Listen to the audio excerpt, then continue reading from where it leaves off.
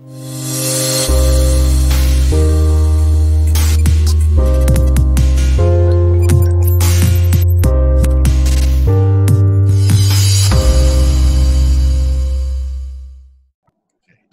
everybody. Welcome to our next episode of Making Hazing History with Mike and Hank.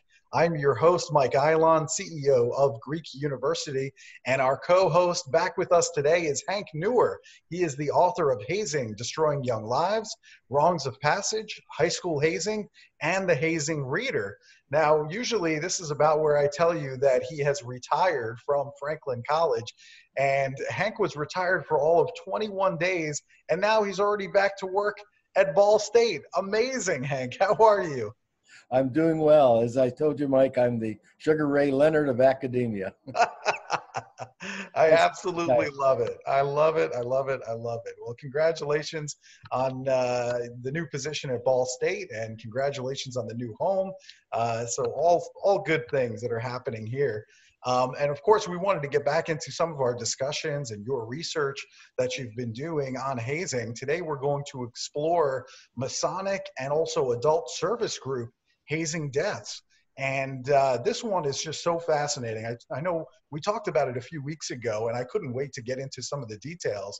But this was a hazing death case. The name was Daniel Reese, and the bystander is really what's notable about this particular case. The bystander who could have intervened was none other than Benjamin Franklin. Unbelievable. Tell us more. What happened here, Hank? Well, basically, he was present when the perpetrators went over their plan to pull a joke on a sort of, he's described as basically simple or dim-witted in the early discussions. He certainly fell for this hook, line, and sinker.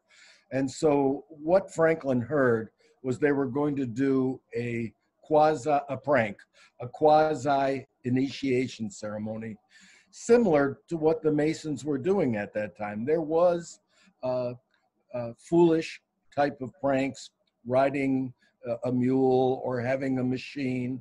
And so this Daniel Reese was aware that they were doing these kinds of things. And clearly, in some cases, it went over the line, as we're going to talk about in terms of fatalities. So later on, Franklin admitted that he laughed, said, this is a quote, "I may even have laughed uproariously," he said, "but I didn't know they would take it that far." Mike, where have you heard that before? Oh my God, numerous times. No student ever, whether it's a student athlete or hazing in a fraternity or sorority, nobody ever sets out to kill somebody. It's an accident that happens that nobody could have predicted, yet we find ourselves in that situation over and over and over again. So this sounds like another situation just like that. Exactly. And in this case, it was a pharmacist that this Daniel Reese was an apprentice to, who was part of the shenanigans, and then a local attorney who was part of it too.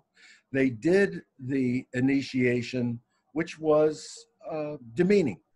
They had him supposedly kiss the Masonic book, which they lowered their trousers and made him kiss their behinds. Very, very cruel type of joke. Mm-hmm. But they weren't satisfied. And they decided to do it on the next occasion. Franklin was not aware of this, he claimed, because this made the American Mercury with Franklin castigated. It really embarrassed Franklin's family. Mm-hmm. This was a public shaming by the American Mercury, blamed more on Franklin than on the perpetrators. So what did they do? They decided to have one of the perpetrators dress with horns and an animal skin to look like the devil. And Reese was convinced that he needed to make a pledge for the Masonic group to the devil, which of course never happens, never will, never has. Mm-hmm. It's a total aberration. He did so. First, they gave him a purgative, which would be a kind of early X-lax to make him his bowels loosened and to embarrass him there. Hmm. And then they had some kind of boiling chemical. Apparently, it may have had some brandy with it. We've heard of this before, where there's these different concoctions that are used in a hazing. But they lit it on fire. And for some reason, the pharmacist threw the whole boiling substance on Reese, and he was in agony and died of his wounds. I mean, essentially, he was burned to death. So that's 1737. It made the American Mercury. The scandal went on quite some time because newspapers took time to get out. It took time for the news to spread in the colonies. Hmm. And the last public statement, Franklin said, he said he hoped that this would not be the one thing the public remembered him for. Mm. He was embarrassed by this, said he had no idea that they would take it this far, and he disavowed any connection, not with the Masonic group, but with these perpetrators. Yeah, that is just an incredible story. And, you know, I think about college students today and the fact that many times they might get involved in some of these hazing incidents. And I'm sure they don't really give much thought to what's going to happen in the future and how this could possibly prevent them from achieving whatever their goals are. All college students come in with high aspirations of doing some wonderful things.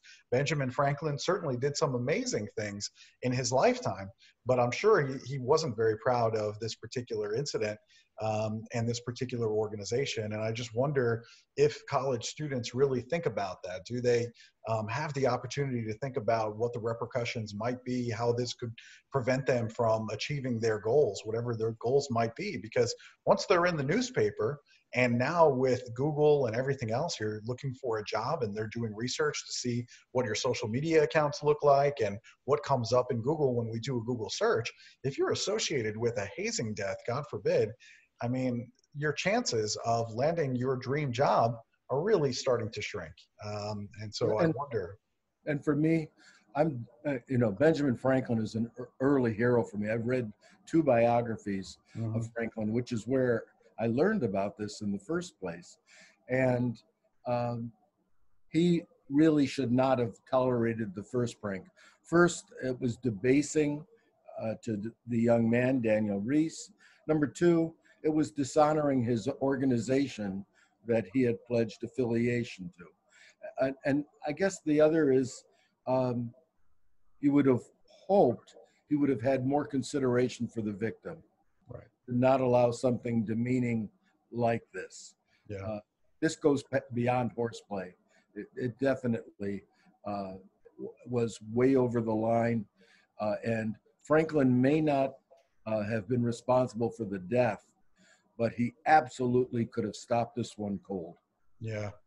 Wow, that's unbelievable. The next case that I know you wanted to talk about happened in 1890, where a minister was killed in a Masonic organization. What happened in that particular case? Okay, well, this was the Royal Arch.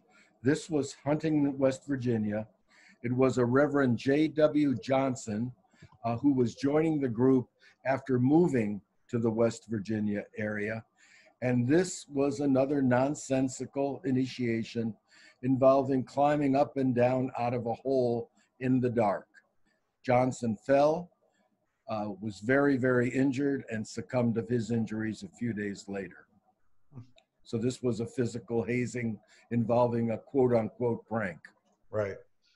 Wow. Another activity went wrong.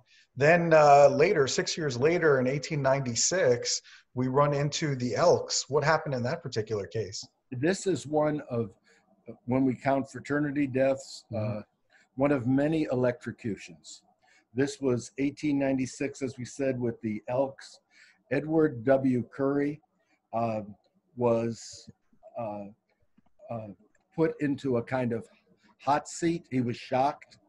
He got blood poisoning, and that was the official cause of death. Blood poisoning after being electrocuted. And this again, this happened in the late 20s with Delta Kappa Epsilon at the University of Texas. We've talked about that, I know. Mhm. We know that there was an inadvertent electrocution at SUNY Albany when they had a kind of immersion in water with one of the groups, and it was electrified, and one of the young men died. And we're going to talk about others too. But Mhm. that was 1896, and before the century was over, we had two more. 1899, the first of two Catholic-related deaths. This was the Catholic Young Men's Association, which we had in my parish in Cheektowaga, New York, growing up. It's what we played basketball for. It was a very good group. But with this one, apparently it was physical hazing and pummeling in the dark.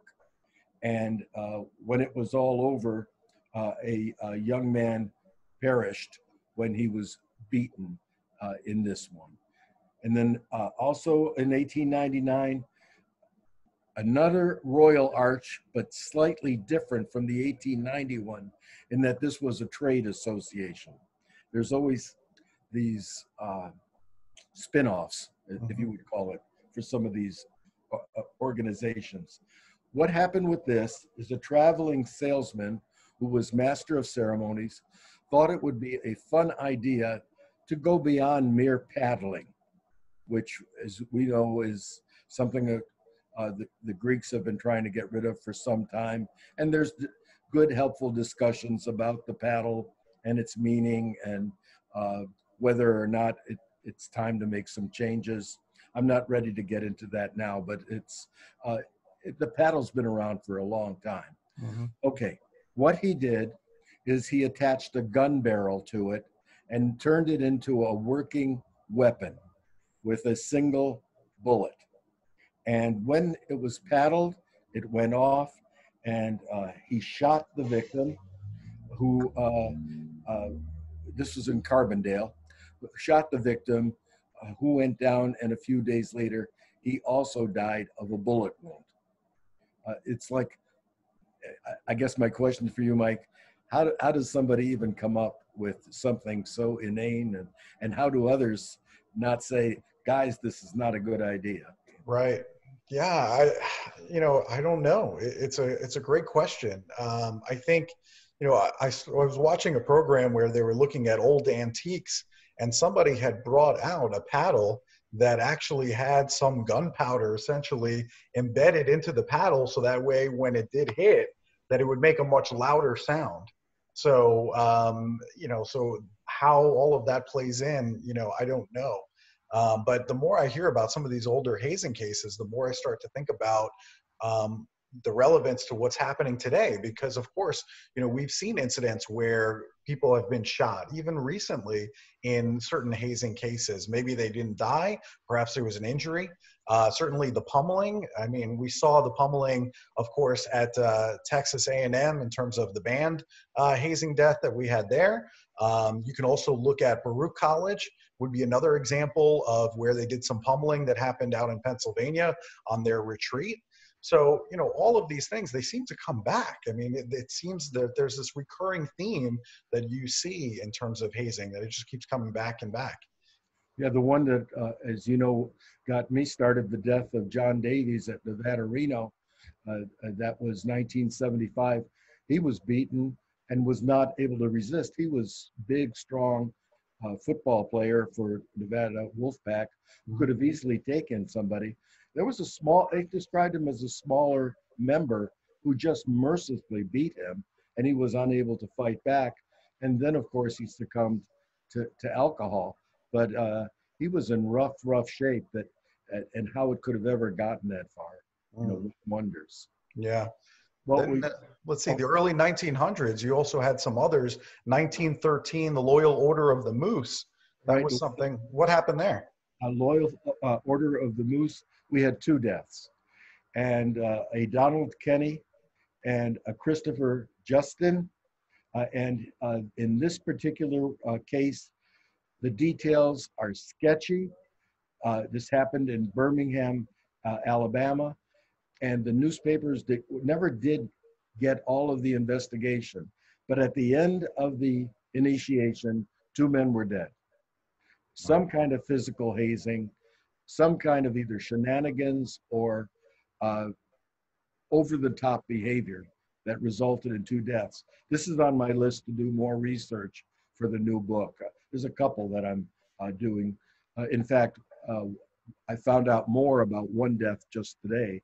I also found for the new book, and I'm not posting these yet, another death involving a young man at an Eastern school. At the same time, a famous future American writer was a student there. Death occurred at the same time. How did I find this one? I was looking up the writer and going through journal articles, and my mouth opened. Like, how could I have not ever heard of this? But it was a case in which a young man was beaten with a baseball bat, a perpetrator, by one of the quote unquote victims, and died after he was expelled from the school. And so it did not make a lot of newspaper press at the time. And so this was a scholar who discovered this, and I will give him credit in the new book. But it just, my jaw drops when I've been finding so many additional ones. I thought I had them all. Now I know there's others still out there that I have to locate or someone else has to locate. Mm-hmm. I also, in 1929, there was another case out of the Knights of Columbus, which is a huge organization. What happened to that situation? That's a prominent a Catholic organization. In this one, a gentleman by the name of John C. Van Sistine was killed, and that was also physical hazing. Mm-hmm. Okay. It was interesting. Physical hazing then was a catch-all term, and it's interesting. 1929, it was 2 years deep into a national attempt to get rid of physical hazing in fraternities. That started about 1927, and also to get rid of physical hazing in freshman, sophomore initiations. And as you know, after the 20s, there was one death too many, one death from physical hazing at Cheney State. And so that always gives me hope that we can stop this, because really the number of physical hazing incidents was much, much higher up to the 20s. Mm-hmm. Wow, that's really interesting. I can't believe how many of these adult service groups were talking about hazing deaths. You also have a couple of incidents for the Elks, one in 1942 and another one in 1945. Do you know what happened there? Okay, the 1942 with the Elks, that's the one I discovered today. And so if you go to hanknuwer.com, hazing deaths, I put the clipping in. The gentleman's name was Cephas Mills. I have more work to do because it turned out it went under police investigation. This is a little harder to track because it was an African-American publication. And so I've got to find which library in Baltimore saved the newspapers. It's a little hard now with the coronavirus. I'm really getting stifled with libraries being closed. This has been really a tough time to be a researcher. Mm-hmm. But what happened there, what's known is that he was to sit on the electric chair, sat and died instantly. When police were called, it was thought, according to the newspaper, that he died of fright.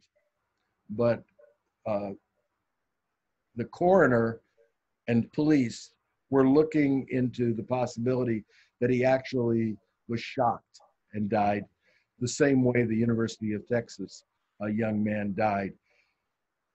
So stay tuned. I'm searching this one. I may have to deal with universities in Baltimore to go into these African-American publications to try to find out. But I think, as in most of these cases, no charges were forthcoming. Police investigated several of these. It's always looked at as an unfortunate accident. That was the norm. Then 1945, another shock. This time, the victim in 1945 was shocked with an electric razor that was purposely short-circuited to give this person a shock. And that was July 1945. Oh my goodness. And then we don't have another one, and we have only one more, one too many. 2004. This is probably one of the saddest of cases. A gentleman by the name of Albert Eid, E-I-D, brought a real gun to the initiation by mistake. They thought they were going. He thought he was firing blanks when a young father was trying to get into this Masonic group in Patchogue, New York. He shot him point blank in the face and killed him instantly. Albert was arrested. Police investigated, and he was 76 years old, about my age, and was let off. He was, according to the descriptions, a little bit addled. Of course, he was shaken. I'm sure he was shaken. But why he did not get involuntary manslaughter is beyond me. I really believe that this was a miscarriage of justice. And so that is the very last one. And I hope we'll not be talking about another one in one of these esteemed organizations. Yeah, thank you so much for sharing all of this with our audience, because, you know, without spending this time with you, I never would have known about this many adult service group hazing deaths. This is quite a list. And I just had no idea that it was this pervasive. And hopefully we don't have any more going forward. But clearly you see over time, then this is a much bigger thing than just fraternities and sororities. It's really all organizations. It is, Mike. And the one thing I think I want to emphasize, the Patchogue one in 1974, and then the Benjamin Franklin case were the only ones that made the wide national news. The others were very short articles in papers such as the African American paper. They were not national scandals by any means. Fraternities, on the other hand, were given a lot of press whenever there was a death. Yeah, that strikes me as odd. You know, certainly with the Benjamin Franklin, I understand why that would be a national news story given his contributions. But for the others to really get a small mention somewhere in a newspaper and it doesn't become a national story, it's interesting how these are really viewed as accidents, unfortunate accidents. But then when we look at fraternity and sorority hazing deaths, it's viewed much differently. Yeah, and I think it's fair to say, with several of these being deaths of African Americans, the press ignored crime stories as well as ignored the good things that were going on. I mean, there's a shameful, shameful past for newspapers in terms of coverage of African Americans and other minorities. And this would be a prime example. Had it occurred in a Caucasian group, I think it would have gotten much more attention. Yeah. I think you're right about that, unfortunately. But wow, well, thank you so much for sharing all this information. I clearly have some more reading to do now with some of these various cases. So I appreciate you bringing it forward. And as always, I enjoy our time together. So I can't wait until next week when we dig into some additional cases. But thank you so much for sharing that with our audience today. Thank you, Mike. I enjoyed the discussion very much. Yes. All right. We'll see you next week for another episode of Making Hazing History with Mike and Hank. Thanks so much for tuning in. We'll see you next time.